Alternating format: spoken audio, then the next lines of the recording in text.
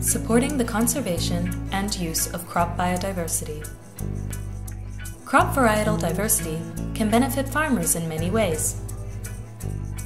It can help them adapt to market fluctuations or weather changes. It can provide a diverse diet. It can help manage pests and diseases. But sometimes obstacles get in the way, and biodiversity is not used or conserved.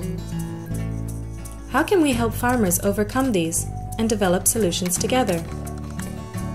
Scientists at Bioversity International and partners around the world have put together years of evidence to develop a 4-step, hands-on decision-making tool that helps farm communities, researchers, extension agents, and policymakers work together to promote the use of crop biodiversity for farm productivity and resilience. We've divided constraints into 4 broad categories. Availability looks at what diversity already exists on a farm or in a community. There could be many different species and varieties, or not enough. It's important to know what there is, how much of it, and why. Access is about farmers being able to acquire the diversity they need. Some farmers might be part of robust seed networks. Others might be cut off for social or geographical reasons.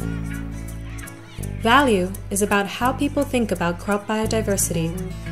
There might not be enough information on a variety's value, or the variety could be enhanced through breeding or better management. Benefit is about whether the farmer can actually get the benefits.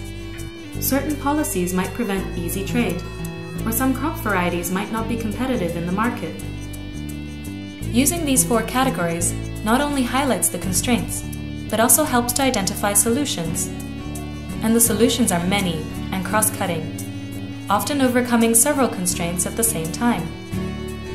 The important thing is that farmers are part of the decision-making process, and that communities and local institutions are supported by researchers and governments to lead the implementation of potential solutions.